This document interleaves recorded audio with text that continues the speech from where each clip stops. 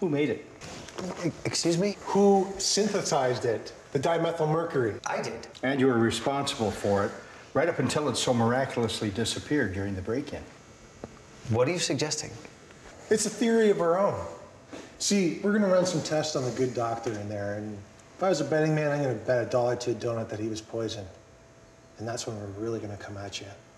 And it won't be in some cozy office either. It'll be on our turf. You have yourself a good day, doctor.